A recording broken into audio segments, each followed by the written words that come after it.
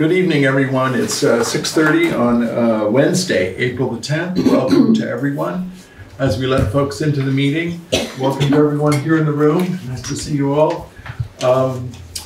Just want to say on the folks that are coming online, I want to be very clear that we need to see your first and last name on the screen. Good. It looks like we're in pretty good compliance there. Good, great. All right, we will start the meeting off with rules of procedure and ask Chip to read those. Sure. The Select Board is required by law to conduct its meetings in accordance with the Vermont Open Meeting Law, which is 1 VSA 310 to 314. Meetings of the Select Board must be open to the public at all times except as provided in 1 VSA 313. At these meetings, the public must be afforded reasonable opportunity to give its opinion on matters considered by the Select Board, so long as order is maintained. Such public comment is subject to the reasonable rules established by the Chair of the Select Board based on 1 VSA 312H. As written in the current edition of the Secretary of State's Guide to Open Meetings Handbook, quote, "The public comment period is not a free-for-all. The board chair may establish reasonable rules to maintain order, and reasonable limitations on the amount of time for each speaker are not unusual or improper." So let's have a constructive meeting and a civil one. Thank you, Chip. Yeah. Thanks very much. All right, we'll move on into the agenda. There are no community comments this evening, I understand, from Brandon. That's right. So thank you.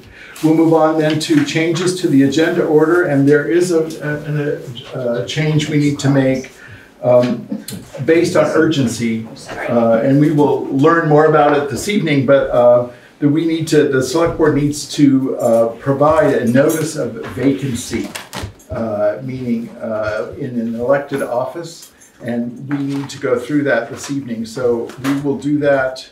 If everyone's comfortable, we'll do that as the first item under new business. All right? So we need to make that change this evening. So good. We need to then move on, and we'll go ahead to the approval of the minutes of the previous meeting. This is the March 25th meeting, and we've all seen those minutes, so I'll entertain a motion to approve. So moved. Thank you, Michael. Is there a second? Yeah. Thank you, Brenda. All right, is there any discussion here at the Select Board about that? All right, since we're hybrid this evening, we will take the roll. So Tara, are you in favor of passing the minutes? Aye. Thank you. Aye. Yeah, Mike. Aye. Brenda? Aye. And Zon says aye, so those are approved. Thanks very much. All right, we will then move on in the agenda to updates and reports, and we'll invite Erica at this point to give us a town administrator report. Okay, hello everyone. I just want to let you all know that the Green Up Day bags arrived today at the town office. So Green Up Day is May 5th, I think. And so we're busy getting ready for that. That's really exciting to me. It's a real sign of spring. Another sign of spring for me is that I'm getting notifications about bicycle events. And the one I'm going to tell you about just now, if I can find it, is called the Guilford Gravel Grinder. And that is all in Guilford, and it starts on Sunrise Farm on Heinsberg Road, and I think it's about a 40-mile ride, and it's just all through Guilford, and it's going to be on June 29th this year. So look for that. Registration is already open for that bike ride.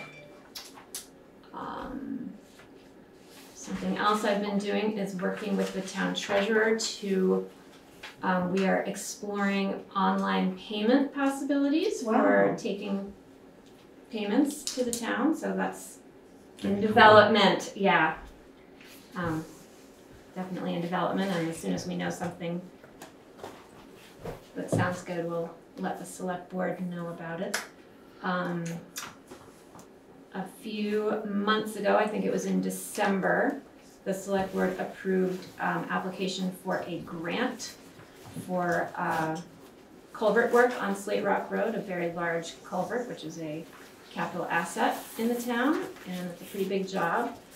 Guilford has been selected to receive that grant. We haven't accepted it yet, that's still in process. Next step is that Danny and I and Wyndham Regional will create a project plan and a budget to present to the select board, and that's when we can decide whether Guilford will accept that grant or not. But that's a pretty nice federal grant that comes through the state, and they're really proud right now that there's a little bit of extra federal money coming our way for our highways, so good news all around. And one last notification for everybody. Next Monday, the 15th, is the last day to get your homestead declaration in. Even if you're filing an extension on your income taxes, the homestead declaration is due on the 15th this year. That's it. All right, thank you. It was great that there's signs up about it to help remind people. Yes. Well, that was, Ellie made some signs because our electronic sign is in the shop, both of them. So, Oh, really? so Danny went, and I think he is going to get one early. I see. I saw The that. other Some one's ready. Did they coming put here to the meet. No, I saw the one, Ellie's the handmade signs? one. Yeah. Well, All right, great. good. Yeah. I see Susie is online. Susie, can you reveal, type your last name on the screen as well, so we can have it for our records? It's And Susie West, It is, you know that? W-E-S-T. Okay, Yeah. thank you. All right, Not the never, dentist. never mind, Susie, we've got it. We know who you are then. Thanks very much. Okay, let's see. Dan's not here, so we won't have a. Is there anything? Nothing extra special. Of course, we had a big snow again last week, and they dealt with that beautifully.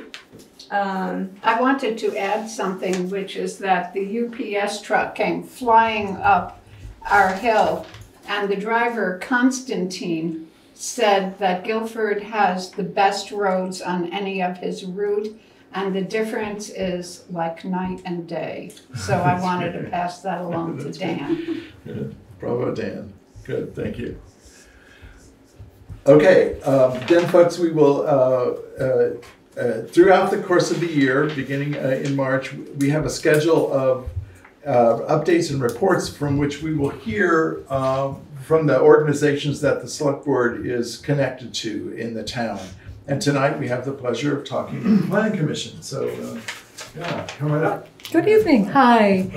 Jeanette Tokars, if people don't know who I am, Chair of the Planning Commission. Merci. Oh, thank you. And you can sort of, divide yourself Right. between us and them, I guess. So, and being mindful of the time allotted, I'm going to give a quick overview and hopefully leave some time for questions at the end. So, the Planning Commission's charge is to help implement the town plan. We have a very ambitious town plan with multiple goals and things that we would like to achieve. For 2024, we will be working on trying to implement some of the high-level goals. We've been our work with the strategic planning consultant is wrapping up. In the next month or so, we'll have a well-developed document as well as a spreadsheet that lists several goals, strategies, and actions. So we look forward to a really very activist year coming up in 2024 and beyond. One of the ways in which we would like to proceed with our work is that as a 7-member commission, there's no way that the 7 of us could implement all of the goals and strategies.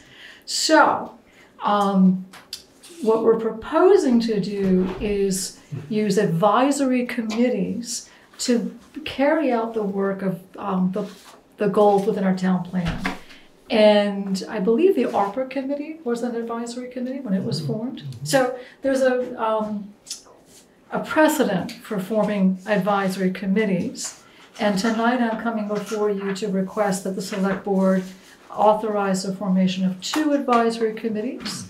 And I earlier today sent Erica background documents that references the relevant state statute, just so you know that we are mindful of statute, and especially are mindful that these committees do need to be in compliance with all aspects of open meeting law. So I want to reassure everyone from the get-go that we want to be conducting the business with transparency, making it available to members of the public to attend in whatever capacity they choose. So, questions so far? Okay.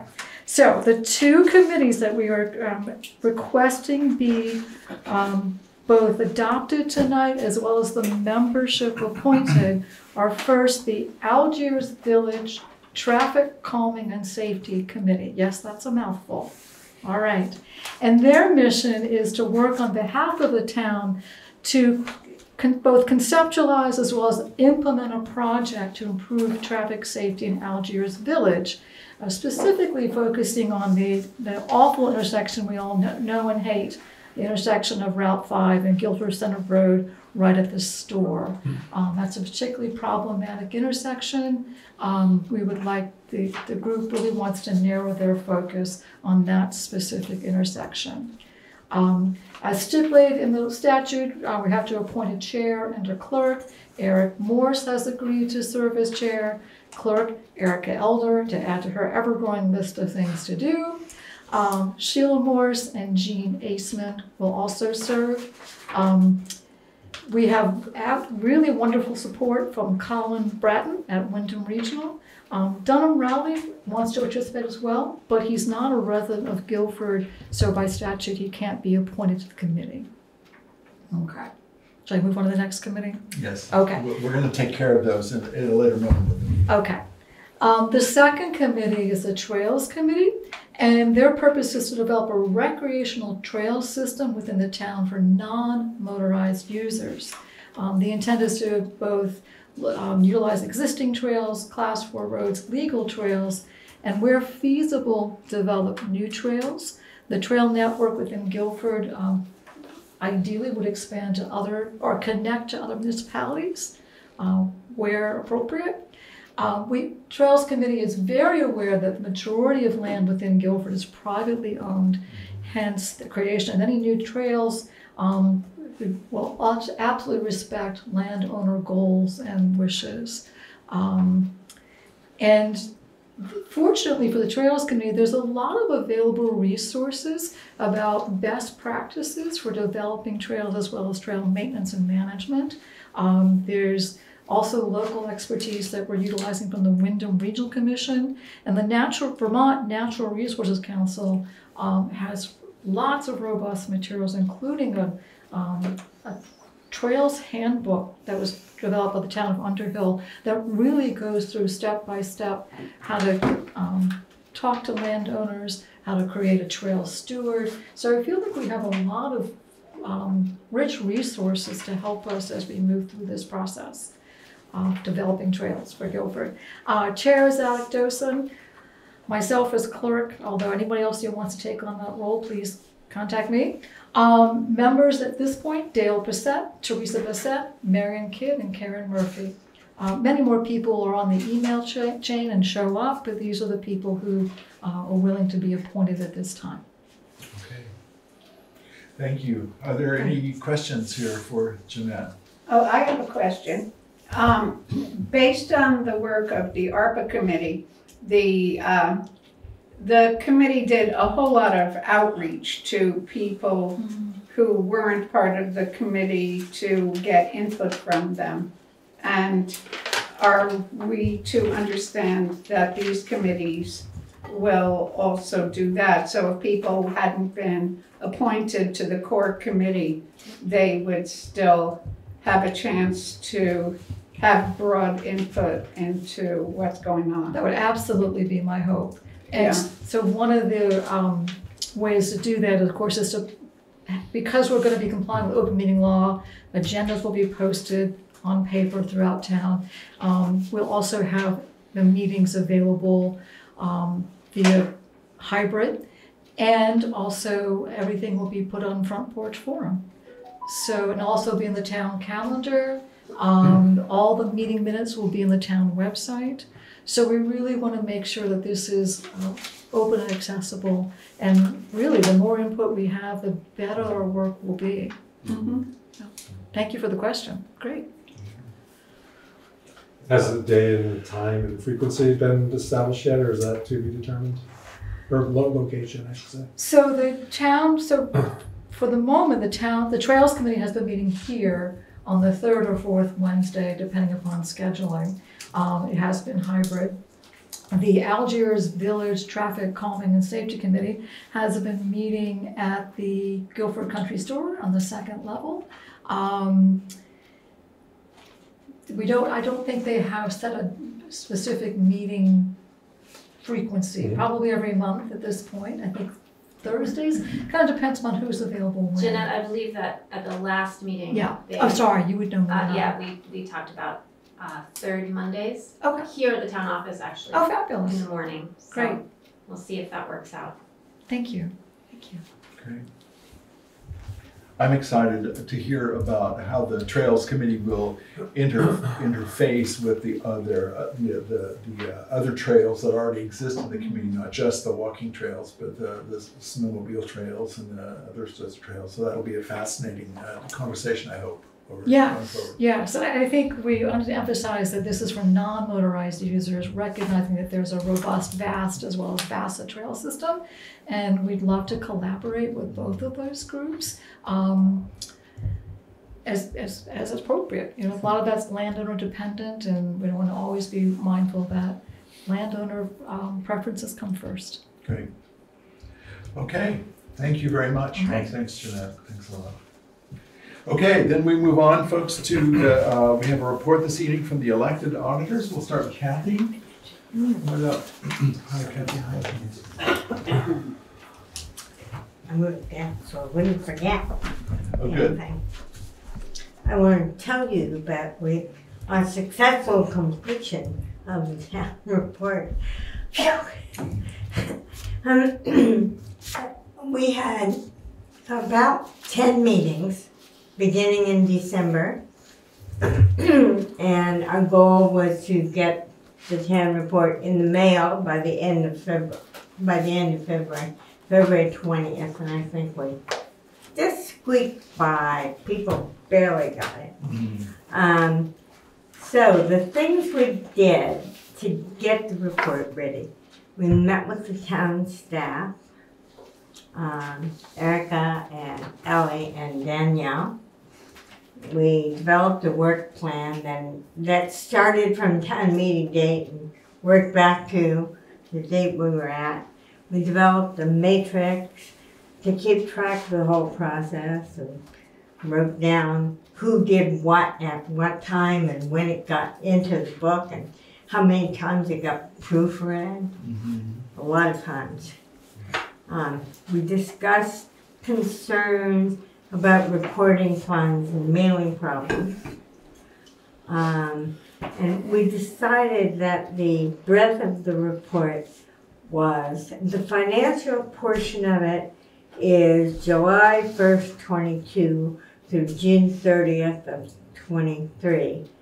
But everything else was a report of the calendar year, so that there was some slight confusion about, especially about deaths. Deaths and births and marriages are reported during the fiscal year and not calendar year. It gets confusing. So we have to work on that one.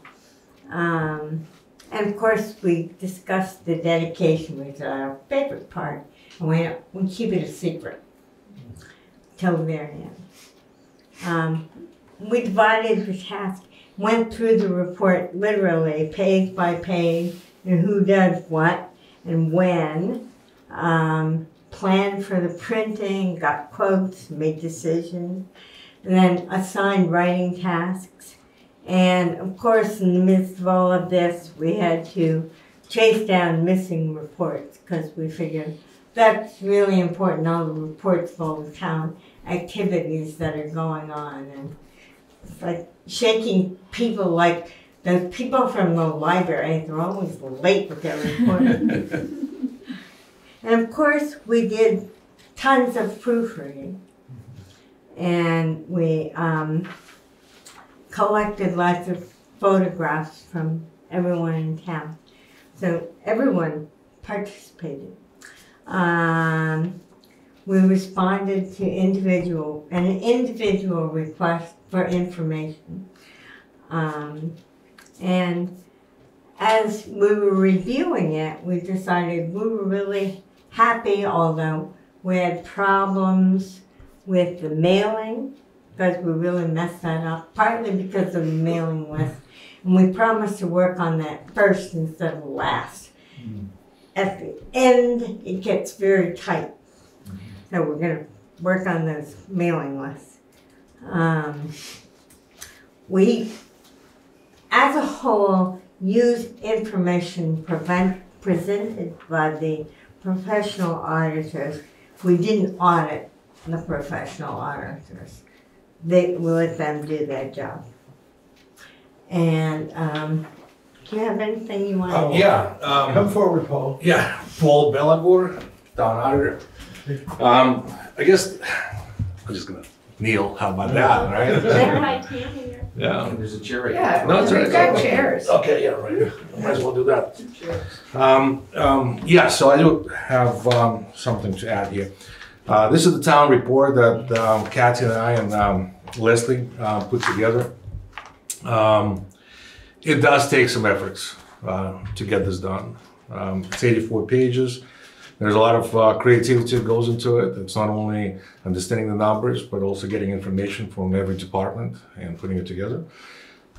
Designing of this report is one of the qualities or one of the tasks that somebody has to have if we continue to do this. So doing just simple paperwork takes a lot of time. That's one thing. The other thing is, I guess there's a number of concerns from citizens here that the town auditors are not doing the job that as described in the comprehensive guide of elected auditors. I think the town elected to hire professional services, right? So this report is done by the professional services. We compile, we put it together. Now, do we have the ability or the know-how to audit the professional auditors? I think would be kind of ineffective from my point of view. It probably, none of us have the skills that I know of to sit down and question what the auditors did. Now, if we were to put that report ourselves at the beginning of time, maybe we could have had a better input, but we are taking numbers that are given to us by the professional auditors. So we have to trust their professional skills. Otherwise, why would we hire them to start with? So what I wanted to add is that I think the way the town auditors currently operate, doing their job and coming up with this report, from my point of view, we've done maximum amount of, we'll put a maximum amount of efforts to get this done. Now, can we do more? Well, there's always, the answer is yes. Of course we could. Maybe going forward, we will sit down with Kathy and find out what else we could do to make this report better, or perhaps, for that matter, satisfy some of the concerns from the citizens. So whatever proposals are, whatever questions they might have, we might address them. By the way, they can address them directly with us during the meetings, right, Kathy? That we can set up. They can participate over the Zoom call, or for that matter, send us an email. So that's from me. Great. Yeah, I mean, I think it's, if we were talking earlier about with the Planning Commission and setting up new committees, the elected auditors are also coming to the open meeting law requirements. So your meetings are open to the public, they're published, they're known, and there are records of all of those that are kept. And so in the same fashion as the Selectboard meetings as well. So yeah, good. So I have one thing, which is that Leslie is resigning. yes. And Leslie is responsible for the beauty of this book. Right, so this kind of other thing, whoever gonna come next, they might not have the skills. Neither Kathy and I, we have skills to put this together. We could do this, but it's not gonna look the same, right? Mine would look like the one I did, which Right. was black and white. And So there are services that can help us to do this. And we might actually look at, spending some money for one of this quality. Because I just don't believe that there's anybody in this town, well, maybe there is somebody better than Leslie, but she had unique abilities. She actually knew what she was doing, plus putting this report together in this format. Yes. Yes. And we hope you'll appoint someone who has skills that we don't have in making the book. Yes, we're going to be dealing with that a little bit later in the meeting, talking about that, talking through that for the town. So because there's a set of steps that the select board are required to take by statute. So yeah. Now, I think with Kathy and I, we suggest we might set up another meeting, probably in the next few weeks. Okay. Right, and invite people. Invite people to address ask their concerns. questions. Okay. And then we can take those concerns in consideration. We can also look at the comprehensive guide, see what shortages we might, have personally here, and then figure out what we can do better for the town. Are there any questions here from the select board? Thank you for your service. Yes. Yeah, Really nice job. appreciate it. Yeah, it really Reports. was an Very extraordinary impressive. book. I showed it to people from other towns and they were really impressed with its readability. I mean, just how well complex information was synthesized, and I felt really proud of what you did as auditors. Yeah. My goal has been to make it a book that people want to read, so they will read it. And it's hard to do that when it's just a bunch of print. But if it's presented like that, I heard a lot of people reading it, and as a matter of fact, I've asked Danielle to put it on the counter for people who are moving to Guilford to find out what they need to know about living in this town. Yeah, I think it's an impressive effort with an amazing amount of hours that go into it. It is, and what Kathy just said, which is interesting, as we go, as we, move on, and people, in the future, when they go back and look at this report, they're actually well done, and they've been, you can read them as a book almost. It's kind of, there's a lot of historical value to this. Right. All right, well, thank you very kindly. I see hands in the audience, and I'll just ask you folks, if you have questions for the auditors, please just speak with them directly. If you have questions for us, then you can have those at another time. We won't take time now, Tammy, I'm sorry. Thank you. See you later. Yes, yeah, thanks. So we'll move on to old business, which is the point at which we'll address issues, the select board will be addressing issues that we have looked at before. The first one is to authorize the signature for the professional audit, which will be used for the next town report. I just want to state here that the select board had this on its agenda at the last meeting. There was a citizen who felt very strongly that we were ill-advised to move forward because there was a claim that we were not in compliance with our own policy. In fact, that citizen was incorrect. We were actually in complete compliance, and if you read the policy, it states right in there that under the professional services aspect of the policy, that the select board can not put the job out to bid if we're using high-level professional services such as auditing. So, following our own policy, we will, in fact, now move forward to authorize the signature for tonight. And that signature needs to be by one select board member, probably should be me. So I would entertain a motion that we, that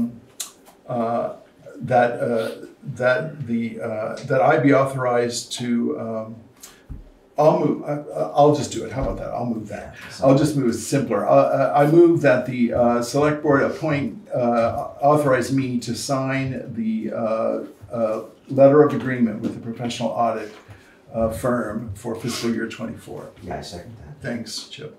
All right, is there any further discussion here among the select board members?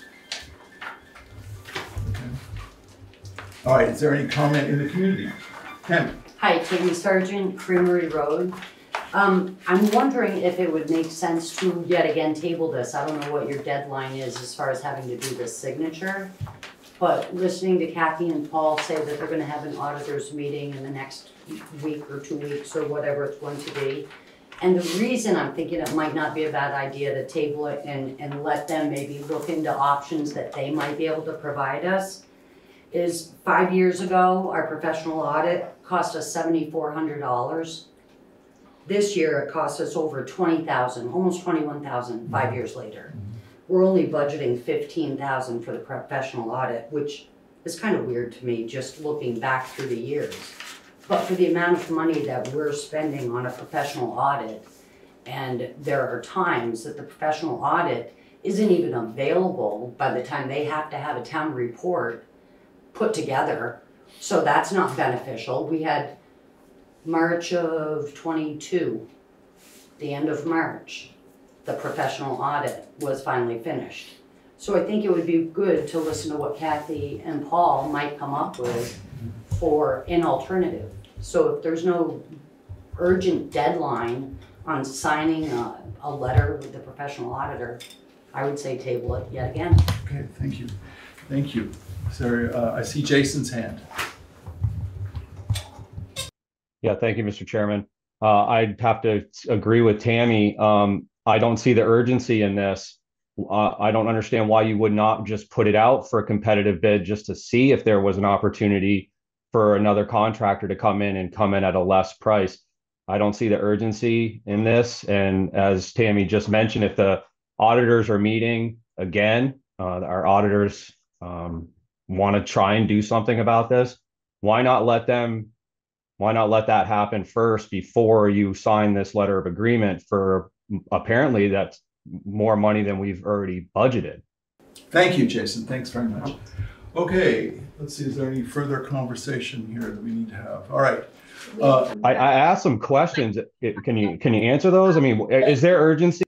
Thank you, Jason. Our budget is $16,500, and that is the contract price that we've arranged with the budget. So in other words, it's not 22,000. Yeah. It is not. Okay. Okay. So, Thank you. Quick question again. Can you tell me what we budgeted for nope, 2023? Can't tell you that right now. Can't tell you that right now. So can the price go up? So you're saying that you're gonna sign it for the 16, whatever you just said. Is that carved in stone? It will not cost more than that? It can't cost more than that? This is an agreement, a letter of agreement. This is not a contract. Yeah, so this is the first step in that. So it's not, we're not committing to anything financially in this. This is a letter of agreement. So all those in favor, let's see, Tara, do you have a question?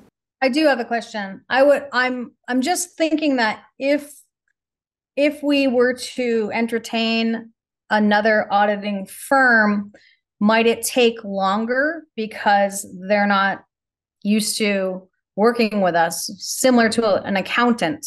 When you have an accountant and you give them all your stuff, they have records of everything. So it's kind of like exchanging numbers, but having the line items there. And I would think that a brand new firm, we might pay more because it would be additional hours trying to find information. yeah. Any thoughts on that? I agree. I think it would also extend the deadline in terms of trying to get everything ready by the pre-town and town meeting as well, because it would extrapolate out the work even further.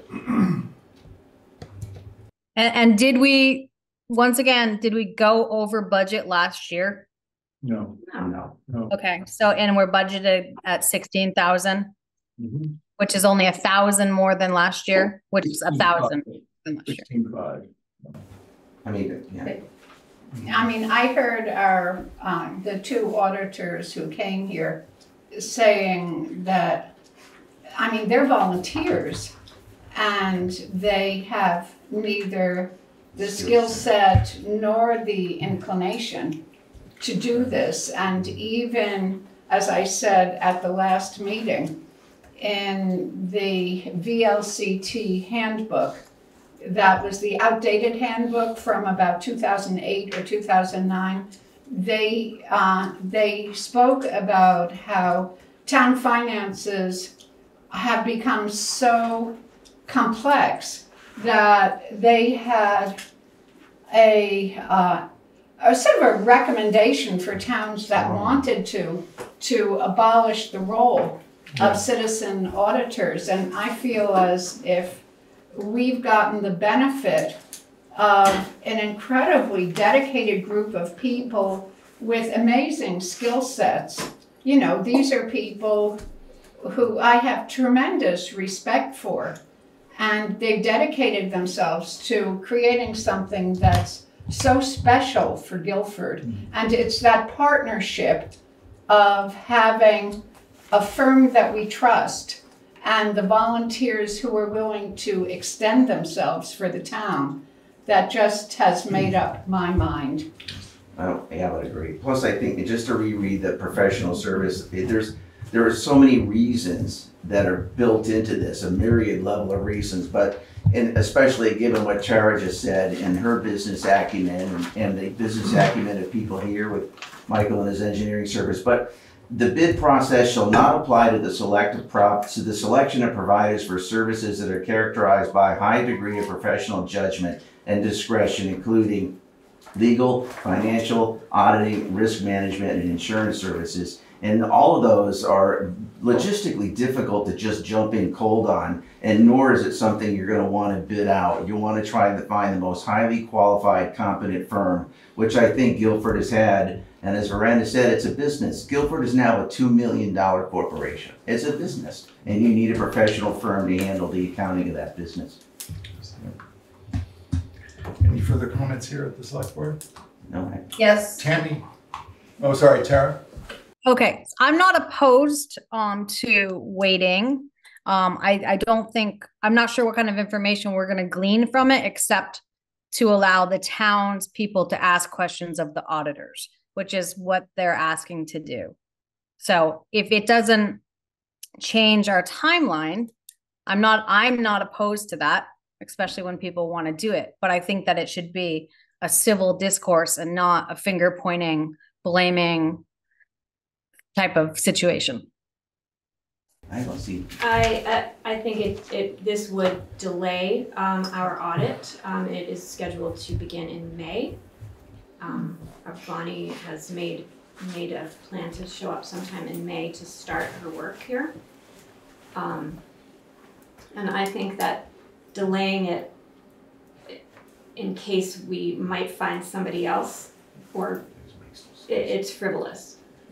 I think based on what that timeline information for me, I think that these discussions are really fine discussions that might want to be had for a next year, another year of consideration. Start them much sooner and go ahead. But we are bumping up against. I know that as you said that the auditors are already making appointments, and I have one scheduled with the auditor early on at the end of the month. Yes.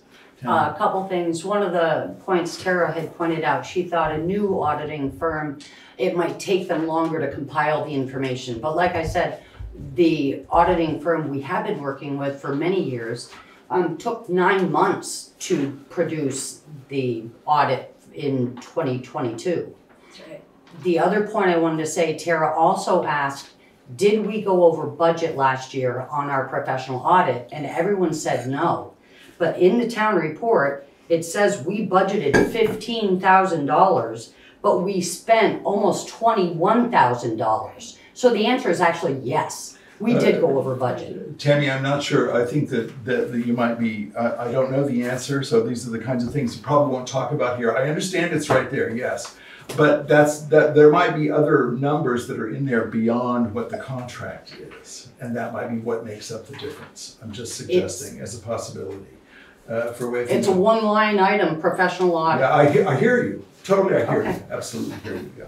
So, all right, given all of this, so let's take a vote here. So just repeat the motion. The motion is that the select board authorize me to sign this letter of agreement for the professional audit engagement contract. Tara, are you in favor? Aye. Aye. Chip, Michael? Aye. Veranda? Aye. Zan says aye.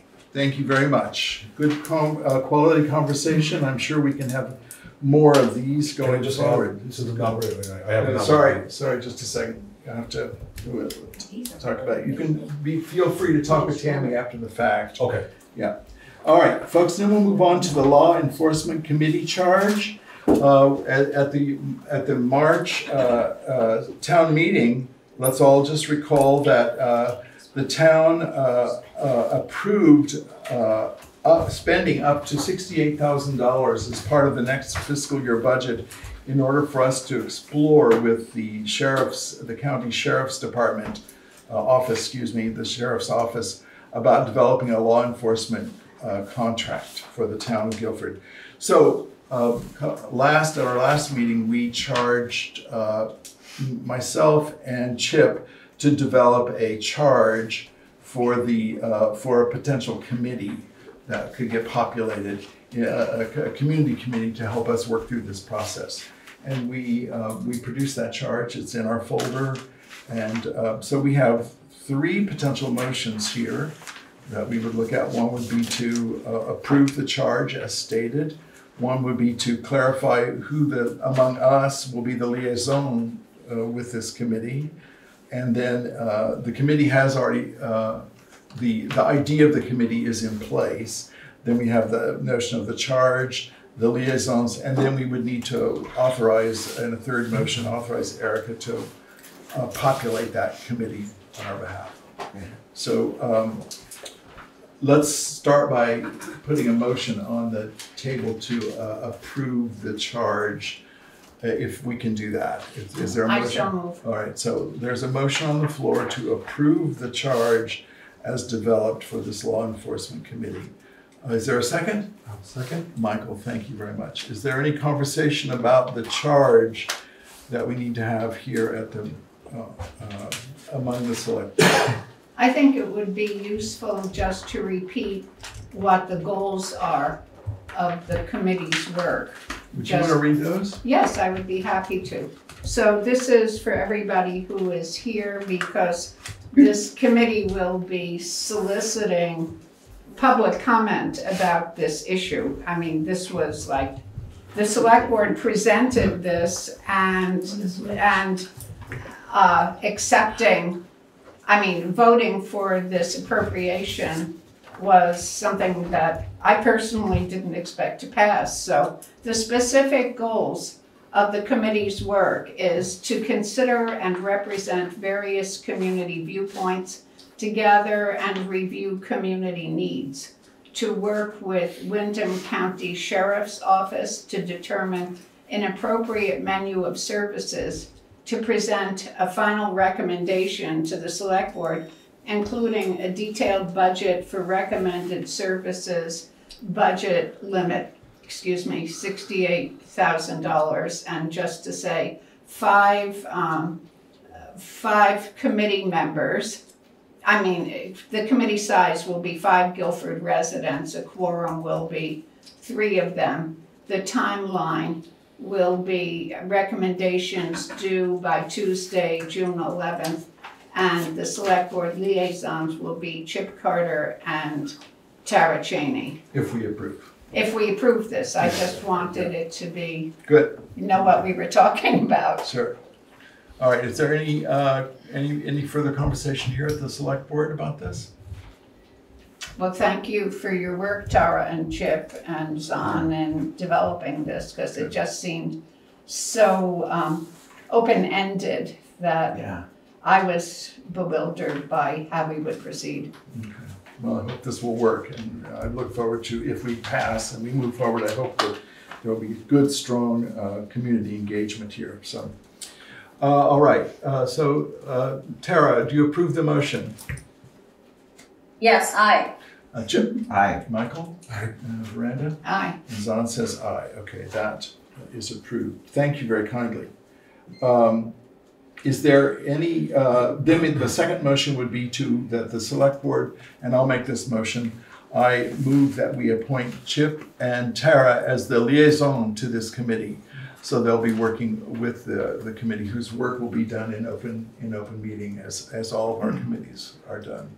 So is there a second? Second that. Thank you, Michael. Is there any conversation here at the select board? Sounds great. Okay. Is there any, I see in the community, Chip, excuse me, Steve. Steve Lemke, River Road. Has the committee been selected? No. So There's a call that we'll put out about and is that. there a time frame for that? A rough time frame?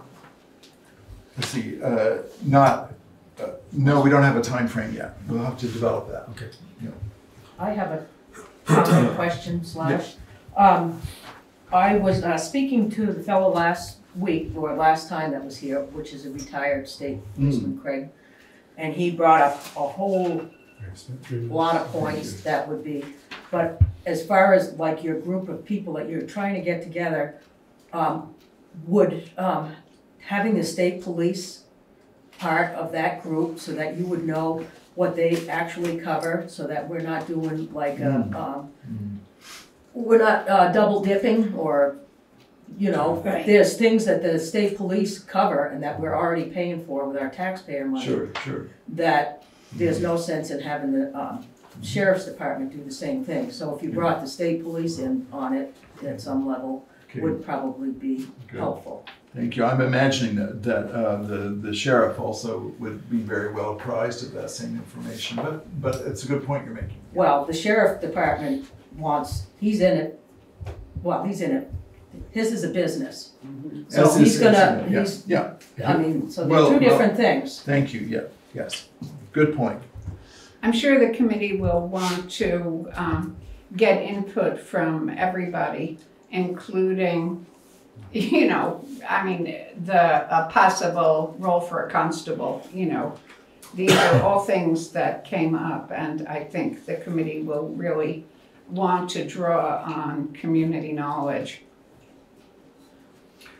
All right, let's vote on that. So Tara, are you willing to appoint Chip and Tara to the liaison? Aye. Thank you, Chip. Absolutely, yes. Michael? Aye. Miranda? Aye. As long as says aye. Thank you very much. All right, then the third step. Normally, I'll just say this out loud, that normally if there's internal business and the select board needs to authorize Erica to do some work for us, we don't need to make a motion, a public motion or anything like that. But because this is a community effort, we want to make sure that the community understands that the select board is authorizing Erica in this next motion to oversee the population of this committee. And there'll be a process that will go out before the town, and it will be and the select board will ultimately have to make the choice of who's on the committee. We'll have to eventually appoint the committee, but hopefully we can get that done in a timely fashion. So I will make the motion that we authorize Erica to oversee the setting up of this 5-person committee. I'll second that. Thanks, Jim. I like to work Is there any conversation at the select board that we need to have? Just good practice. Yeah. Just making sure. All right. I think we can go right ahead on this one. So Tara, are you willing to vote yes? Aye. Thanks, Chip. Aye. Michael? Aye. Brandon? Aye. Zon says aye. Thanks very kindly. All right, folks, that's the extent of our old business. Now, under new business, we agreed at the beginning of the meeting that we would start this section with the notice of vacancy consideration that we have to take. We're adding this to the agenda at this time. It's allowed for us to do this by statute because of timeliness. We have the statute prescribes the amount of time the select board has to get a public notice out. And so if we wait till the next meeting, we wouldn't be in compliance with statute. So statute allows us to add this to the agenda, even though it wasn't warned. So, do you want to explain all this to us? Yes. Okay. So Leslie Mellon, who has done amazing town reports for the last number of years for us. Thank you so much, Leslie. Has offered her resignation for basically her personal schedule was getting too full, and she requests privacy from the public at this time. But that's the main reason. So with a vacancy in an elected office, the select board's job is to appoint someone forthwith according to statute. So part of that is to post this notice of vacancy so everybody can understand what's going on. So the first part, and this will be posted on the website after it's approved here and around town in the usual places. But it says pursuant to statute, the select board will make an appointment to fill the vacancy at a warned meeting. The person appointed will serve until a town election is held. Citizens do have a right to petition for a special town meeting to elect someone to fill this position. And that would have to be a petition signed by 5% of the legal voters. And that would trigger a special town meeting and an election for an auditor position. But I think the ideal situation would be that the select board does appoint someone. But there's information about citizens' rights there about that, and information about who to contact if you need information, and that's me. We have learned a lot about vacancies in elected office this week. So I think we're doing everything the best we can do and just right according to statute. So this is the first step, notice of vacancy, and then the select board can go about trying to fill the vacancy in the manner they choose. So which probably would be the most sensible thing to do will be to post a notice of the vacancy and try to see if anybody wants to take the job or to apply for it. It's basically will be like an application for a job. So do folks here on the select board understand the process as it's laid out? Yeah. Okay. So. And so maybe I'm speaking too quickly, but would we want to discuss with the current auditors the job description? Yes. That, because I feel as if there are certain skills that have been vacated, and certain skills that endure. Right. Exactly. So that's my point. Yeah. They may have recommendations for somebody interested as well. Maybe someone's reaching out to them, hopefully. Yeah. So I want to just be really very clear that statute requires that this position be filled forthwith, as Erica said, and that the responsibility for filling it forthwith is in the select board. And if when that happens, the position would be filled not to fill to the end of Leslie's term. It would be until the next election, at which time there would be a special election for the elected auditor at that point. However, there's also the possibility that the town could, the citizens in the town could. So if we move forward, the select board will go about its business to appoint someone as an elected auditor, as required by statute. It's also possible for the citizens to require that there be an election for among a number of folks in town, for instance, if that were the case. And in that case, whoever is elected would fill the remainder of Leslie's term. So it might be a longer lasting opportunity. It would be more of an effort for the town to hold an election. But in any case, what the select board's doing is an interim situation, and then we would go on from there. So what we're doing this evening with this conversation here is that we're complying with statute in order to get this warning posted. and it needs to be signed by the chair of the select board. So let's get a motion on the table, whatever. If someone's willing to move that.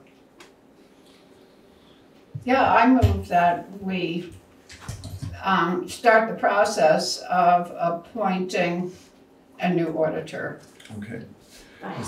This is the first step. Yeah. Post the notice of vacancy. The notice of vacancy. So is that what the motion should say? Yeah, posting Okay. notice of vacancy. Yeah. All right. I will second. Thank you. Is there any, Tara, any other further conversation here at the select board? Christina has that. Yeah, I see you get there in a moment. Okay, then I first saw Christina's hand, and then we'll come to other folks. Okay, all right. Christina? Hi, I just had a question about if the citizens did want the chance to elect a town auditor, what's the time frame? What are the deadlines? It's totally, it would be, that's a process itself. So the citizens would need to, that whatever amount of time that takes to present that. And then the election would have to be done. The town clerk would have to take it over at that point. And there's a situation there. And then anyone who wants to run would also have to complete their own petition. So there's a process there. It would probably take a little while to clarify. I have the numbers if you want. Okay, sure. Yeah, so if the select board receives a valid voter-backed petition signed by 5% of the voters of the town, it has 60 days from the date of its receipt to warn when the meeting will be held, and then the special town meeting date must be set for not less than 30 or no more than 40 from the date that it was warned. So you're right, I mean, essentially, it's not an overnight process, so it'll take some time. It sounds like it's probably somewhere 3 to 4 months. Yes. All right, then I saw Patty. In a matter of expediency, why would you not give the job to Mike Frost, who ran and got 150 some odd votes? Is there some, reason for not doing that, and that would eliminate, a lot of time and effort? Mike. Yep. Is that on the table? We just have heard about this. We haven't had a chance to discuss it at all, so I wouldn't know what's on the table. But is that a customary thing, then I'll ask it that way? I wouldn't go so far as to say it's customary. Say it's something we certainly could consider. Yep. Could be nominated. Because that would be the same almost as a petition, because it would be an elected position. Great. Tammy? That's basically what I was gonna ask. Okay, great. All right. Jason? Yeah, thank you, Mr. Chairman. Could you say what does the notice of vacancy actually state? Is it a standard write-up? I mean, are we requesting someone with auditing experience type deal, or are we? What does the notice of vacancy say? The notice of vacancy. Erica essentially read it. It's basically required by statute. All it basically says is there is a vacancy. The process by how that happens, what happens next, is up to the select board. And so we haven't met, we haven't talked about it at all. So there would probably be a process, but that's not described in this. This is simply a notice of vacancy. Thank you. All right, yes. So if you guys decide you're gonna appoint somebody and you appoint it before, would you appoint somebody before they, say the townspeople wanted to do a special thing? It's our job. I don't know about that. It depends on how quickly the town moves, if the town decides it wants to move. It's our job to do this forthwith.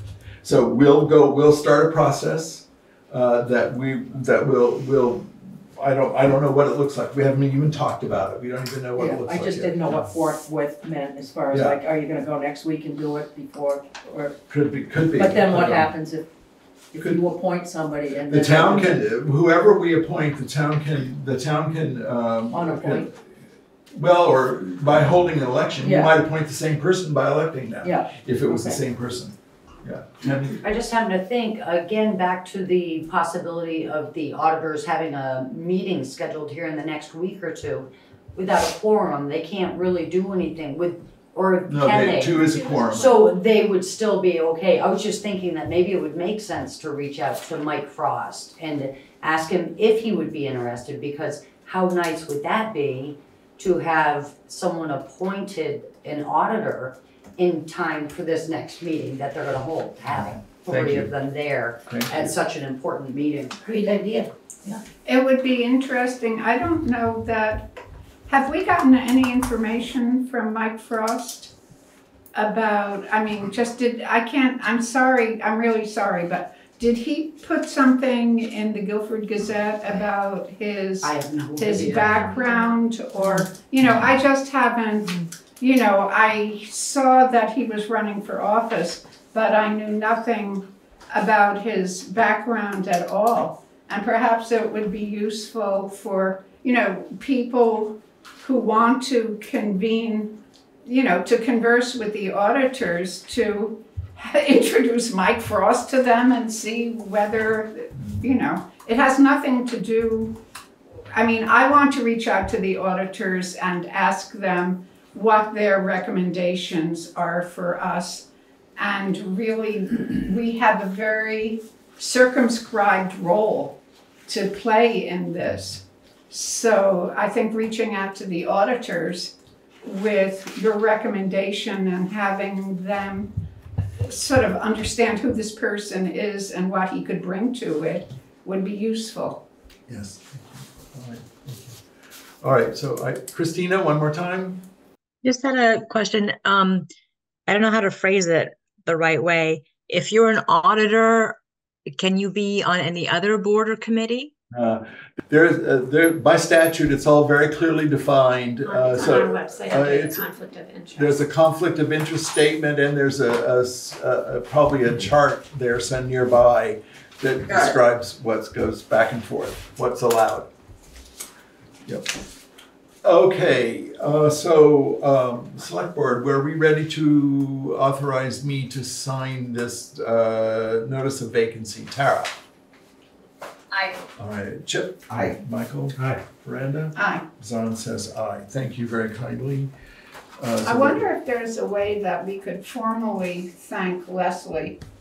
I realize that we don't have authority over the auditors, but it's just, pretty amazing what this group of people did, and they certainly acknowledge what Leslie has done. Yeah, my hope would be lots of people in the community would reach out to Leslie. Yeah.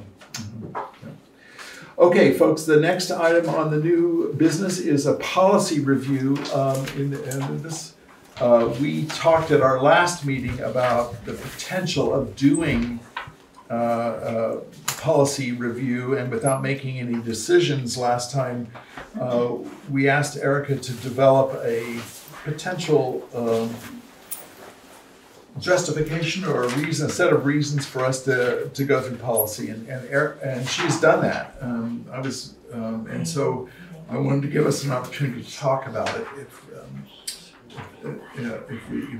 if we'd like. I don't think there needs to be any, we don't need to make any decision because this would be an internal affair primarily at this point. But let's see what we have to say.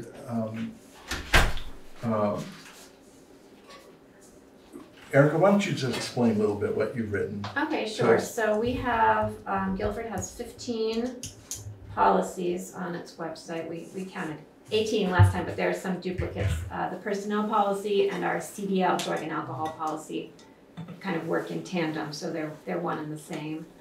And there's also a document there that is called bylaw versus ordinance, which also has a description of what a policy is, which is really nice actually.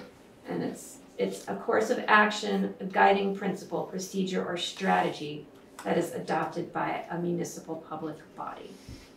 Policies are executive in nature and are oriented inwards to guide internal decision-making processes. So ordinances have penalties, like speeding ordinances and things like that. A policy is to guide our daily activities.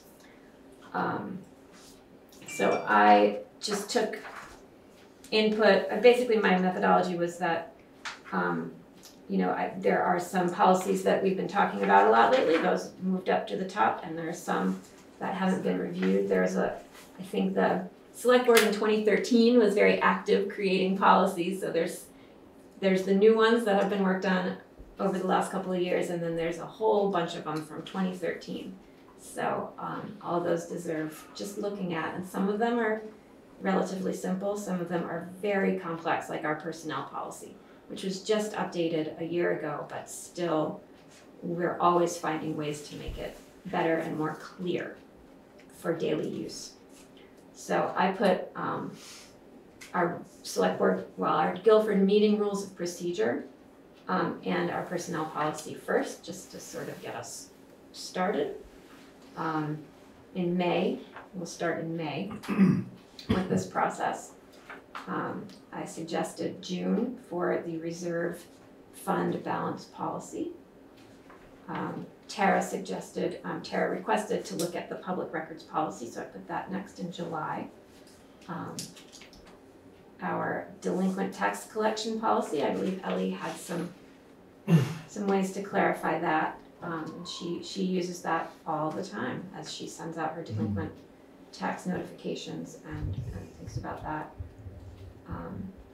Our capitalization policy goes hand in hand with our asset management program and a lot of other things too.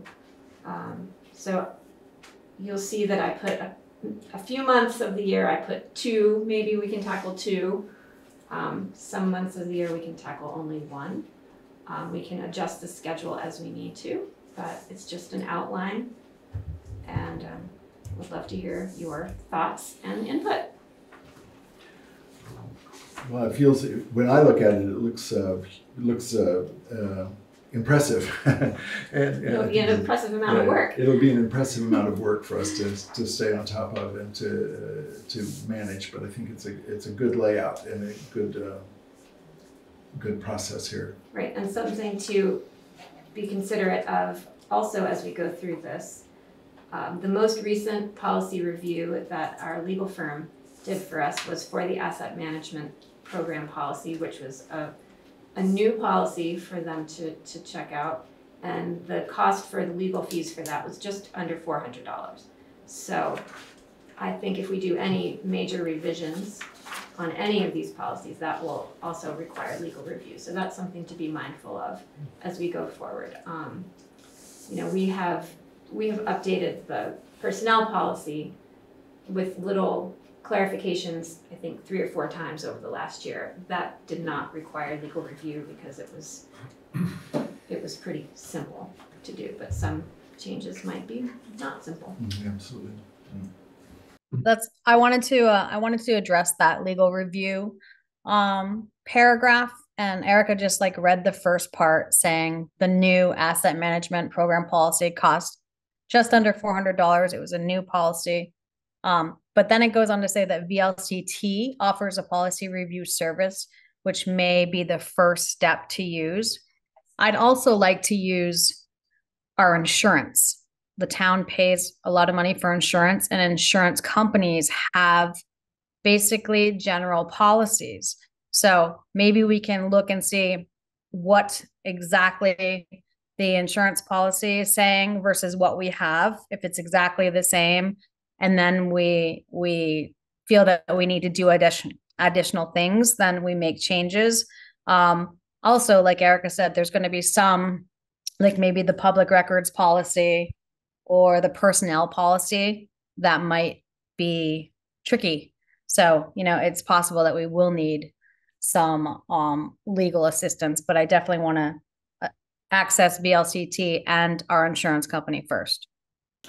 Just to let you know, Tara, those are actually one and the same thing. Our insurance company is Passive, which is run by VLCT. So so anything that would incur insurance needs, they would be on top of it for sure. Perfect. So Thank you. That's great. Yeah. It's also important, I think, for us to understand, if we don't know, that VLCT is a great place for us to start because they have written a number of model policies. One of the things that's striking about the state of Vermont, from my point of view, is that there are 251 towns, and all 251 towns without an organization like VLCT, could write their own policies. And so what you end up with this really kind of scattershot approach to policies around the state. So VLCT is, over the years, has put together some model policies that many towns have adopted and used in order to, so a lot of this is boilerplate in some ways, a good, strong, well thought through boilerplate, but it's good for us to consider. All right. I don't think there's any action that we need to take. Are we comfortable enough with this as it's laid out here? We'll see how it goes and see how we do. I think we just need to be flexible about it. Yeah, exactly. Erica's point, if we need to adjust the schedule, quite possible. Yeah, it may take us. The first ones may take us a little while just to get a kind of a rhythm going. Yeah, how we're going to do this. And maybe we could even sort of work out a process for reviewing it. Right. Like to look at, clearly we'll have the policy in our folder and maybe having some questions to consider and come up with some plausible answers, because otherwise it just seems like too vague a charge. Yeah, exactly. And to check with VLCT to see when the last time they updated that same policy. Yeah, so Well, because I sent Erica 2 of them.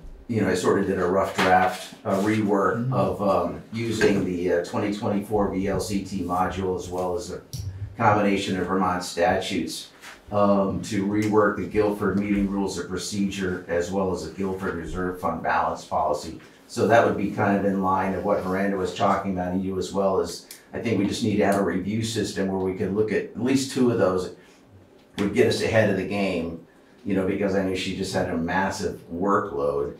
And then into reference what you were talking about, they are like, some of them are boilerplate, and some of them like conflict of interest is really short. It was doesn't need a major rework. Social media policy 2019 was fine. Things like that. So it's, it is a balanced budget policy. I checked all the statutes, still current, still the same.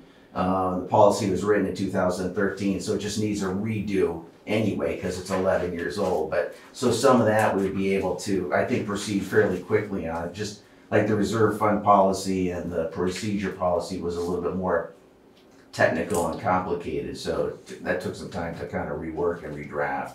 But at least it's something that could be disseminated to everybody here. Right. Well, I'm sorry. No, go ahead. It seems like more work for Chip is a really good plan. Yeah. Just, Sure. I wonder if we And I'm just spooning off on Erica's. I'm just thinking in terms of our process since Chip has already jumped into, familiarizing himself with these policies, if just, in advance of each month's meeting, you would like to Send them out, sure. Well, just make some talking points for us to be thinking about. Yeah, I did, like on the right.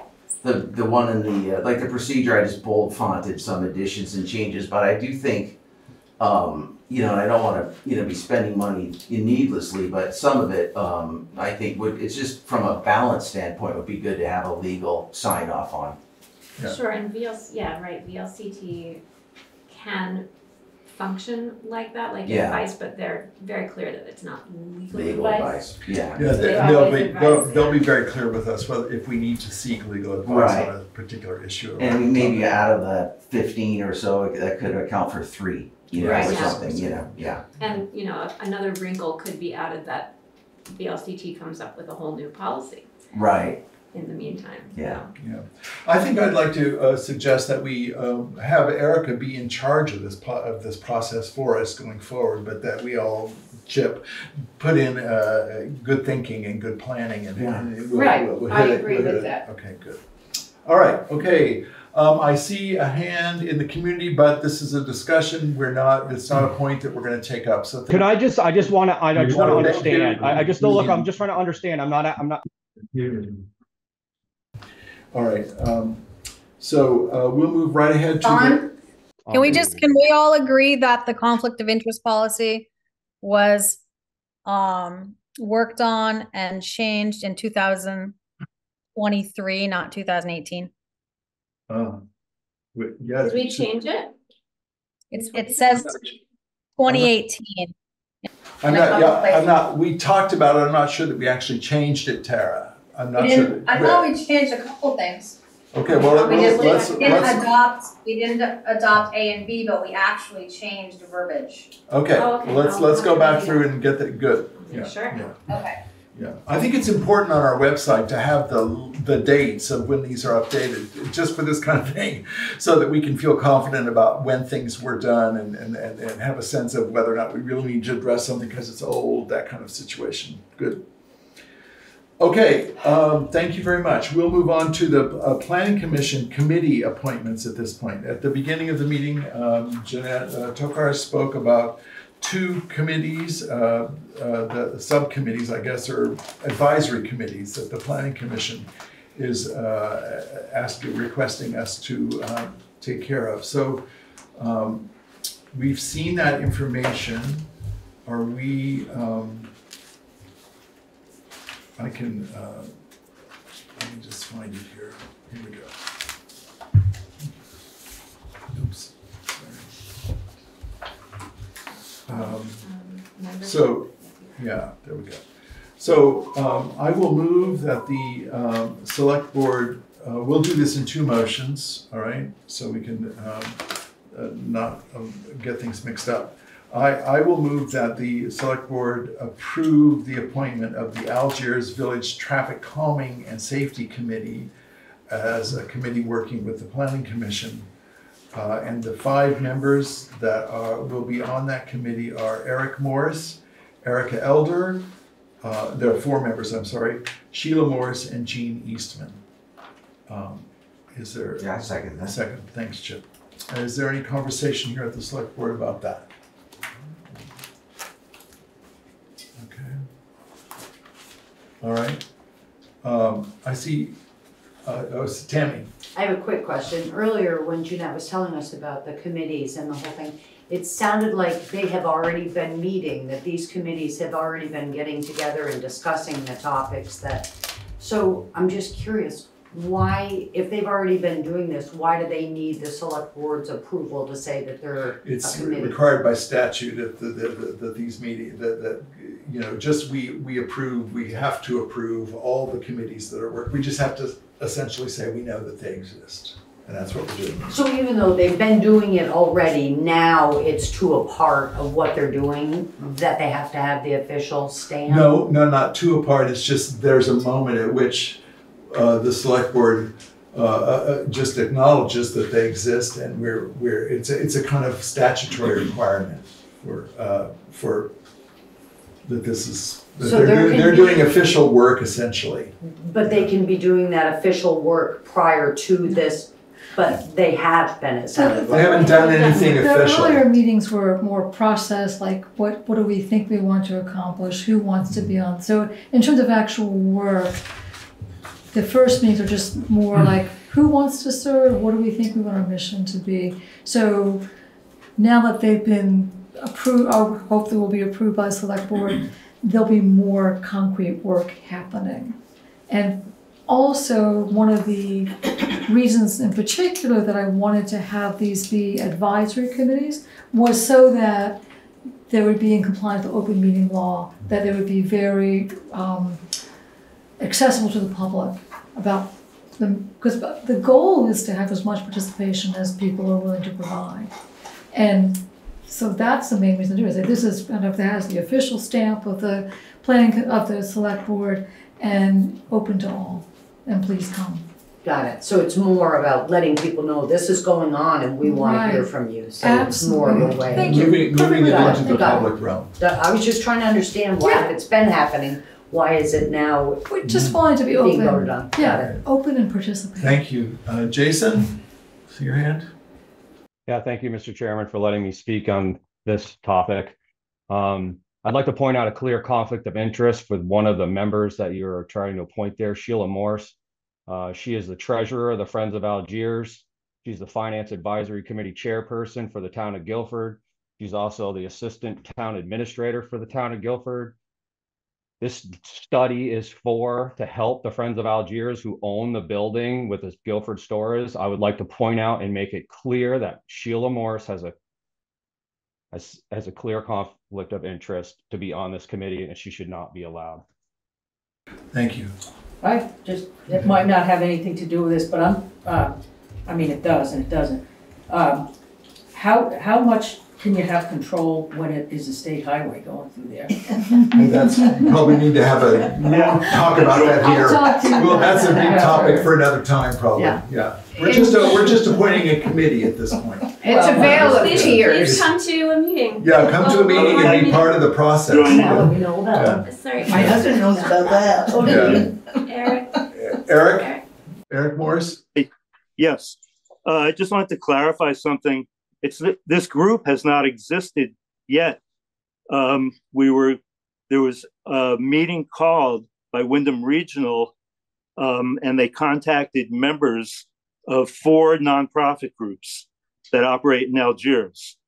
So members from those groups got together, and the first thing that was decided was to ask the town to appoint this committee, which was recommended to us by Wyndham Regional, because there needs to be a town authorized body to work with the state on this program that is being proposed for Guilford. So it's not that this has been going on and now we're letting people know about it. This is it. We met, we decided we wanted to address this issue, and we're asking the select board to create a committee. All right, thank you, Eric. Thanks very much. Okay, so let's go ahead and vote now. All those in favor, so we'll start with Tara. Are you in favor of appointing the Algiers Village Traffic Calming and Safety Committee? Aye. Aye. Chip, Michael? Aye. Veranda? Aye. Zahn says aye. Thank you. Then let's move right ahead to a Trails Committee, which is probably working exactly the same way in its activity to date. And here we are acknowledging its a request to formalize this committee. This committee would have, it looks like, 6 members: Alex Dawson, Jeanette Tokars, Dale Bassett, Teresa Bassett, Marion Kidd, and Karen Murphy, at least to get it organized. So is there, I will move that the select board approve the formation of a Trails Committee under the auspices of the Planning Commission. I second that. Thanks, Jim. Is there any discussion here at the select board? It's really impressive how many volunteers have come forward to work on these things. Yeah. Yeah, it's very, very wonderful. I like the idea that you can hook it into different other municipalities and really get a trail network going. You know, that would be pretty cool. And I know that there's some private landowners that would love to have that kind of, you know, ability to have that on their property, be able to access it themselves, and others do it too. So. Well, if you know of people, can you let me Sure, know? yeah, absolutely, yeah. Okay. All right. Okay, I see a comment in the community. Steve from Green River. Just a thing that I've been through a few times. Did I understand that there would be a couple, both Bassett's? Or only one? Yeah, I don't know that they're a couple, but they have the same last name. I'm just saying that's a caution, because you end up with 2 people who miss on the same day because they're someplace else. There's a lot of conversation that goes on that they come together with, and I've been on committees like that, and we've had policies put in place where that's not what we do. So I'm just raising that issue because it's an immediate vote times 2. Thank you. That's a good point. All right. Tara, are you in favor of approving the Trails Committee? Oh, I have a question Well, before sir. we start. Following up on Steve's Steve's point, if there is an issue with absence, would there have to be a formal process of replacing those committee members? By statute there is. Yeah, statute guides that. Okay, Yeah, so if it happens, then the committee will deal with it. And the select board has to Right, approve okay. any new members. Yes. Okay. Well, can I ask a question as well then? Does that, going into it, with the point that he brought up, just automatically teeters to the edge of open meeting law? Because there's, just because. Well, if they might discuss it. Well, if there's, if there are two of them go out to a friend's house for dinner, or, why? It's not, I mean, I get it, it's a social setting and they may not be talking about the Trails Committee, but at the same time, now you've got two and now you've got three, or I don't know, it's just something to consider. I hear that, a good point. I mean, I think it's probably not our business to legislate which of them might end up. Right. So I think that the statute requires that any committee that's formed has to have 3 members. This currently has 6, so maybe the committee could figure this out and sort it out for themselves and address those issues. The quorum for such a committee would be 4, so even if they were both gone, there could still be a full quorum. So, so take it under advisement if we approve. Yeah. All right. So. Sorry to interrupt. One more. No. Okay. That's fine. No problem. This is all good. Tara, are you in favor? I'm abstaining. Okay. No, I'm an aye. Aye, Michael? Aye. Isabel says aye, so that passes. That was a good point, it was a good answer, I like it, it was elucidating, or hallucinating. Hallucinating. Yeah. Do a lot of that. All right, folks, we'll move on to the annual. I'm hallucinating. We'll move on to the annual financial plan for the town highways. And I'll ask Erica to lead us through this part of the meeting. Okay, so this is another annual thing we do with V-Trans. It's a statutory plan, so that they know what our finances are for our highways, and they help us by putting together this, what is it? It's a TA60 form, and it's got their interpretation of what our highway budget is, and the numbers that they wanted included are not just our annual highway budget for FY25, but any capital expenses that might be included, or any capital expenses that they didn't add to last year's. So we have 17 and change miles of Class 2 highway, for which we receive $84,801 dollars from the state in state aid to highways. We have 49.7 miles of Class 3, for which we receive $90,780. And so they just total all that up and add it to our budget, so they can have an internal document where they keep track of things. They keep track of winter maintenance cost, non-winter maintenance cost. Paving, our paving budget is annually $130,000, so that's what they have there, and bridges work. And that's basically it. This is just a statutory thing that they need to have on file, and we do it every year. Okay, so we need to acknowledge by vote that we have seen this document, and that we need to accept their so I'll just say here that it's just to be clear, that there's no new information here. But it's not our version of our budget. We send it off to the state, and they send us back this statement that says, this is what we understand. Do you believe this? Do you understand it? And that's what we're signing. Yes. So there aren't any new numbers, there's no changes or anything, it's just their view of how it's stated. Is that a fair way of saying it, Erica? Yes, Perfect. absolutely. Okay. So I will move that we approve this report, this annual financial plan for the town highways per VSA 19 VSA section 306J. And is there a second for that? I second it. Thanks, Chip. All right, is there any discussion we need to have at the select board here? No. Okay with that? All right, we'll take a vote then. Is there, Tara? Aye. All right, thanks, Chip. Aye. All right, Michael? Aye.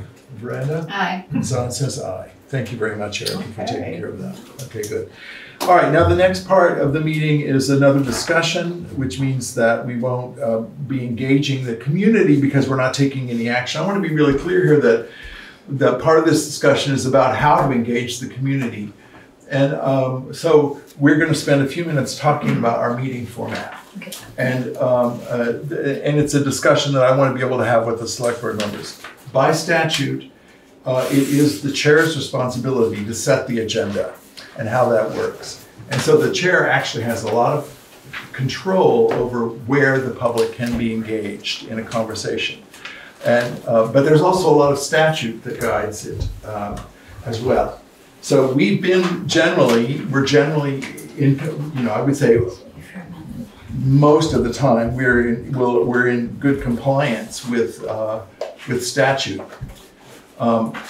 But I would say that as of late, our meetings have not been civil, entirely civil. So I would like to, that's the reason to have this conversation, is so that we can attempt to engage the community and keep moving forward with our work. So I have proposed a few items that for our consideration, and I just would like to hear your points of view and what you have to say about it. And any community member that's listening to the conversation would like to contact us, can speak with me or anyone about this outside of the meeting, but not this evening during the meeting. So, I want to. I'd like to ask just one very important question. Isn't this other business? No. We're not in there yet. Okay, I'm sorry. Yeah, so, no. That was other business. It's under new business. It's marked Okay. D under new business. All right. Okay.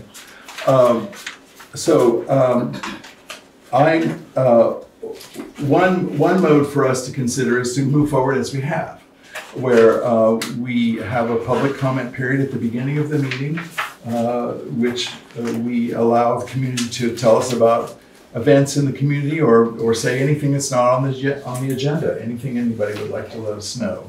That's certainly one way of engaging the community. Another way is that during one option I'm proposing is that we might want to put that period at the end of our meeting, just as and there's a reason for that. I think there's been some confusion as I've attempted to understand how we speak about issues under consideration by the select board. Done a lot of thinking and a lot of advice getting from VLCT and other sources about what it means to consider an issue. You'll read in statute that wherever the select board is. The power cable from my camera died, and the battery I have as a backup is about to die too. You might have to take a break so I can switch the batteries out. All right, we'll take how many minutes? Like 1 minute. Okay, we'll take a 2-minute break so we can adjust the batteries here in the camera. Thank you. Let's go back. So to recap here, or not recap, but to recount quickly the notion of our meetings and the formats. The discussion, the notion of it's Anna Klein. I don't think Anna Klein needs to be muted. Yeah. Was she? Okay. All right. There we go. Okay. Can other people hear? Nope. Can't hear them. Oh. Can they hear us? Just 1 second, please. 1 second. I'll email. Oh, Barry can hear us. Can you hear us, Tara? Now we can. Now we Okay. can. Yeah. Okay, thank you. Okay. I see. All right. Okay, so the question of what it means for the select board to consider business. Consider is a term of art, actually, I've discovered in statute and by Vermont law. And it doesn't mean that whenever the select board is talking about an issue, that means it's considering an issue. Consider actually means to take a vote and to make a decision on a particular topic. So at every point, and the select board has been good about this, at every point at which the select board is going to be considering a vote on an issue, we always make opportunity for the community to be able to speak to that issue. It's an important part of how we do our business because the community input matters. And so it's important to have it. I think we need to, I just want to say that in my research, that when the select board is having a discussion about a topic and does not intend to act on it, that's not the same thing. It doesn't mean a community member can't speak to us, but that has to happen outside of the meeting because the work of the select board at the moment is getting work done, taking actions generally. But this is also the only time that we have to meet together to talk about weighty issues, sometimes big issues. So I'm actually suggesting that a couple of options for us to consider. And I just want to hear your points of view, select board, and then I will weigh it and we'll see where we go. I've looked at other minutes in other communities and learned from other communities about what they do. And one option is that most courses of business, most votes that need to be taken happen over 2 meetings. So that there's a discussion period at the select board when the select board talks among itself to discuss issues without community input, but just to make sure it understands issues. Then the community would have a possibility of making a discussion at the end of a meeting, for instance, and then we would take a vote at the next meeting, at which time there would also be an opportunity for the community to speak, perhaps. Or in some towns, they don't have another time for the community to speak because the community can speak to us. Because the vote is not going to happen for a week, so or for 2 weeks. So that's one consideration. It's also true that going forward, based on what happened at our last meeting, that Eric and I will be much more prepared about if we need to take a vote. I would propose if we need to take a vote in a meeting and it has to happen at that meeting, we'll have all the authority and the justification for why that needs to happen at that meeting. And we go forward. So that's an idea. I think the idea of having community comment on what we're considering could happen at the end of every meeting. It would be a standard part of the meeting, and community members could tell us what they're thinking about issues that we've discussed, about issues that are on the agenda or not on the agenda, whatever. But it won't be in the proximity. The input from the community won't be in the proximity of the vote, because I think that what I've discovered too much, in my view, is that the voting process gets fraught, and there's a lot of energy from the community at moments like that. So I think we need to just calm it all down and invite the community's input on important issues. We'd have it, and then we'd make sure there's plenty of opportunity for it, but it wouldn't happen in the proximity of a vote. So those are a few ideas I just want to lay out there, and I would be interested to have reactions or thoughts from the select board, if anybody has any. Go ahead. Sorry. Tara. I like the idea of having a community comment at the end, just to give people an opportunity to speak about something that we've discussed in the meeting. Good. Yeah, it's important. I agree with that too. And actually, I've been exchanging some emails with DLC attorneys, and one of their recommendations was to push it towards the end, which would actually give more relevance to the public comments rather than in the first 10 minutes. Now you've got an entire meeting, almost like town meeting, where someone could stand up, make a comment, and that information is relevant and useful. Whereas the first 10 minutes, it's over and done. Yeah. Okay, good, thank you. Any other thoughts? I really feel pretty strongly that that we want to make every opportunity for the community to have input, but the input needs to happen in relationship to issues that are going to happen, that are going to have votes on them. And so spreading it out, I think, is also, I'm feeling like that's a good thing to do, where possible. Well, in fact, I looked over our last year of activity, there were many times when just the natural course of our business, votes didn't happen until 2 or 3 meetings later, as we gathered information, as we had questions, community input or not. Yeah, it's just the way we do the work. Yeah, I think it displays a level of thoroughness, to be honest with you. Yeah, care. Yeah. Okay. Yes, thank you. Okay, so I see that, I think in general I support this. I think, well, first of all, as the community comment convener, there are 2 kinds of community comments. And the kind of community comments, like we're having a clothing exchange on Saturday, that's the kind of thing that I feel is good to have at the start of a meeting. And so maybe what we could do is have sometime, when there are community comments about things that are time sensitive and that aren't ponderous, we could continue to have that as an option for people. Also, something that came up in my thinking that I think was just a general suggestion was in putting out the agenda for the meeting to have just a little bit more information to go out with the agenda, because we have backup information that we have to look at, but the public who is looking at the agenda might not know, even see where we're aiming. Yes. So even having another line the way that we did for the social services, something like that to be more oriented. And for the rest of it, I really do support having, for the people, look at how many people are engaged here, both online, and we have pretty much a full house. And so having a way to have friendly, or at least,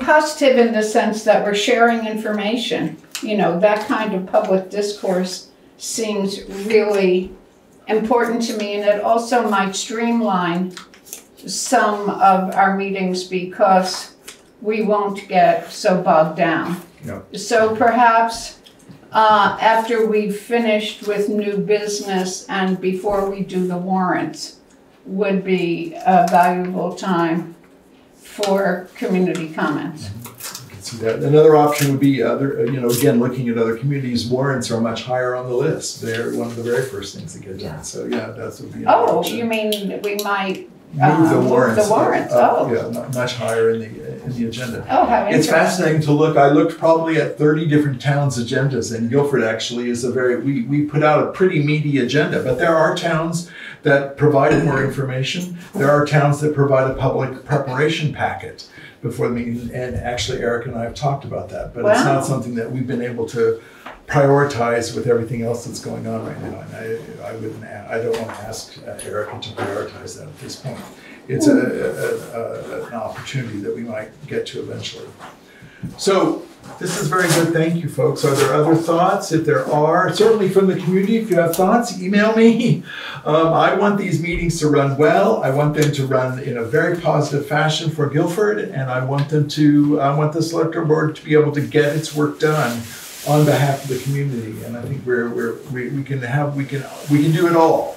So if you have thoughts and ideas for me, please pass them along. It will be my job to set so there might be some changes on the next agenda, the order, the way we do business, taking all of this into consideration. Can I also add, just if we end up moving the public comment section, and this is probably not going to surprise you, but I'm a proponent of the 5-minute per person individual time slot rather than the 3. I don't know. I just feel like, and I've talked about it, but I just think first 3 minutes to me just. my background as a television anchor, sports anchor was, I did entire sportscast in 3 minutes, 3 to 3:30, 3 to 4. So I'm really familiar with a 3-minute time frame. And to me, it just doesn't sound like a lot of time. 3 minutes, it just has such a limiting cap to it. Second, I feel that most people are going to burn the first 45 seconds of their 3 minutes talking about what I want to talk about for the next 3 minutes. And they don't have a running clock in their head, and they just scorched 45 seconds. Now they're down to 2:15, and it's no longer 3 minutes.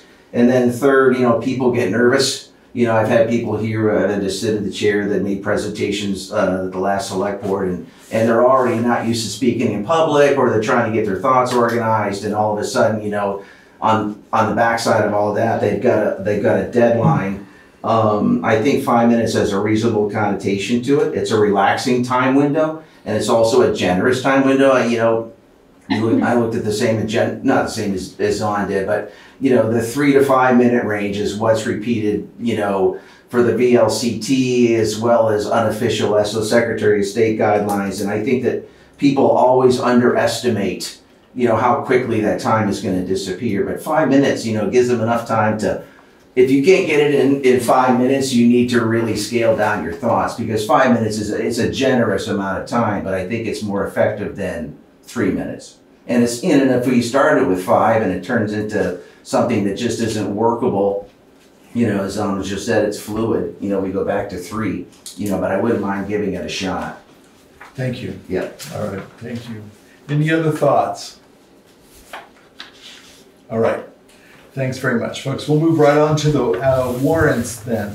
Okay. So I think we turn to Miranda for that. Yeah, Tara is otherwise engaged, and so I will do the warrant.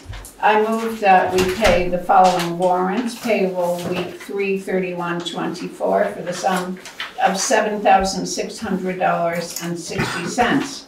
Payroll week 4/7/24 for the sum of $8,117.94.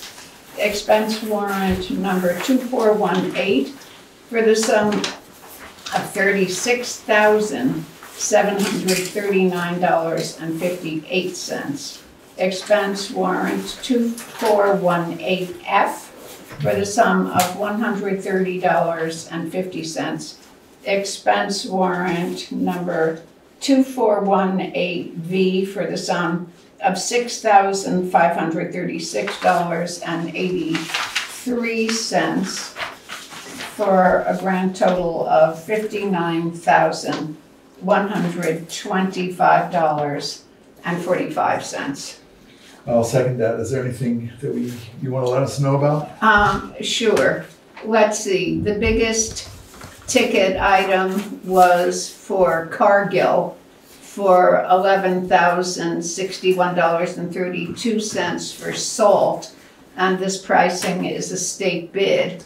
$7,654.50 for Sir Sosimo, and $1,008 for Zlozny for gravel. $1,127 for truck repairs at DJ's, and $1,156 for West County Equipment truck repair. Those are the big ticket items. Okay, thank you. Any other discussion here at the select board about the warrants? All right, Tara, you approve? Aye. Chip? Aye. All right, Michael? Aye. Brenda? Huh? Yes, I did. Yeah, I did, yes. What? Brenda, are you voting? Yeah, oh, I am, yeah. All right, Susan Yes. says aye. Okay, thank you very much. All right, then we go on to other business. I'm not aware of any, so we'll move right. There's no. I'd like to ask a question under other business. Okay, that's, all right, let's see what you got. I was on the ARPA committee. I'm Patty Bullock, Guilford Center Road. I was on the ARPA committee. And one of the stipulations in the booklet says that when you disperse money to different people, just like a college grant, the people a year later have to give you a report stating what they use the money for. Not specifically itemized every penny, but a general consensus of how they spent the money. That's in the ARPA report, it's a requisite. And so I just wondered when you were going to be doing this, when you're going to be having these reports come in and the community would know this. Okay, thanks. We'll take that under consideration. I don't have an answer for you now. No, but I think that's a very important question because it's been about a year since the committee was formed. I know there's a requirement for a report at the end of April. Yes. We're in on that. Yes. Yes. Can I make an announcement during the Certainly. business? Next Wednesday, the 17th, at 7 p.m., the auditors will have a meeting. We'll make an announcement officially tomorrow. Okay, Wednesday, April 7th at 7 p.m. Thank you, Paul. April 17th. Next Wednesday. April 17th. April 17th, yeah, due to the fact that we have resignation. Thank you. Might as well Can I expedite ask a quick question that maybe other people wanna know also? I don't know. Where do you guys post the meetings? You guys just had a meeting? I didn't know about it until after the fact. They're posted on just in the same way all the others are. It wasn't on Front Porch Forum, and I Well, also can't. the requirements are on the website and the Guilford Center, Guilford Country Store and the bridge. Is where the auditors use? That's where they post it? That's what's required by statute. Right, I'm asking them where they do it, yes, because I didn't know That's about a it good one. till Let me after. ask Kathy where she posted. I don't Okay, know. and Yes. then on the the town last website. question, Yeah. the last question would be, where do I find the minutes and the video from the Zoom? Because you guys had it on Zoom, so there should be a video or minutes, and I don't Yes, know where I to find will those. come back to that one as well. Okay, Right. thanks. Okay, actions from the previous meeting, now just bear with me as we go through this, but the previous meeting, we got a lot done. We approved minutes of 3/11. We approved the renaming of South Stony Hill Road. We added elected auditors to a future meeting agenda. We tabled the auditor's engagement letter. We named 2 newspapers of record. We appointed Chip and Zahn as a subcommittee to draft a charge for the Law Enforcement Contract Committee. We appointed Michael and Tara as to develop work on the select board goals for us. We appointed Veranda and Zahn to complete staff reviews. We adopted the road and bridge standards. We approved payments of warrants, and we had an executive session. Now, in this meeting, we approved minutes of March 25th. We authorized the signature for the professional audit engagement contract. We adopted a law enforcement committee charge. We appointed Chip and Tara as the liaison to that committee, and we authorized Erica to populate the committee in the next while. We approved authorization of a signature to provide a notice of vacancy for the elected auditors. We approved the appointment of 2 committees. And I won't be able to say the first one. It's about safety, Algiers. calming, Traffic. traffic calming. And the second one is a trails committee. That I was a remember mouthful. that one. And then we approved the annual financial plan for the town highways for the state. And then we also approved the warrants for tonight totaling $59,125.45. I don't think we have any other actions on the table at this moment that we moving to the next meeting. So I think the next course of action would be for us to have a motion to adjourn. I will motion that to adjourn. I make the motion to adjourn. All right, and Tara seconds it. All right. Is there any discussion here at the select board? All right, Tara, are you in favor? Yes, please. All right. Aye. All right, Chip. Michael, Veranda? Aye. And Zahn says aye. Meeting is adjourned. Thank you all very kindly. Right. We shall see you in a little less than 2 weeks.